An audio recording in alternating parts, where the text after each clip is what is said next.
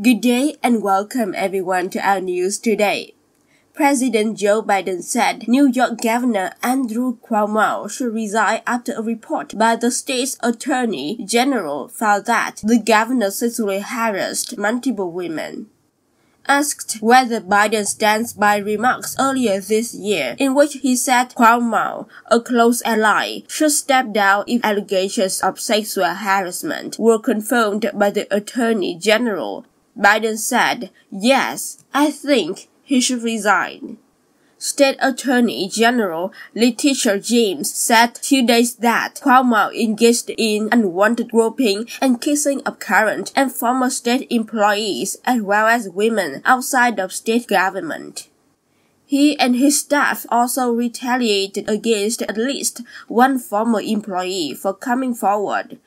The Attorney General said at a news conference Tuesday on a report detailing Cuomo's behavior.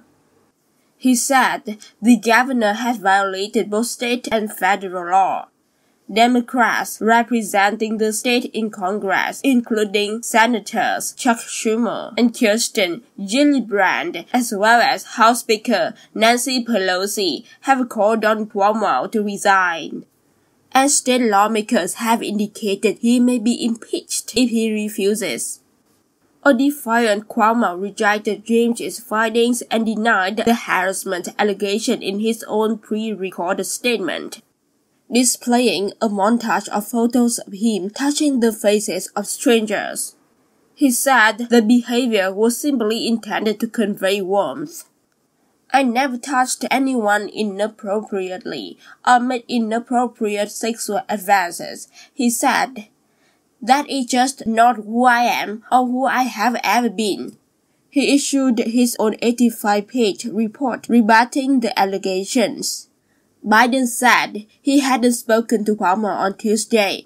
Asked about Cuomo's denial, Biden said, "I'm not going to flashback this. I am sure there were some embraces that were totally innocent," but acknowledged he hadn't read James's report, which detailed allegations from 11 women, including a state trooper on his security detail.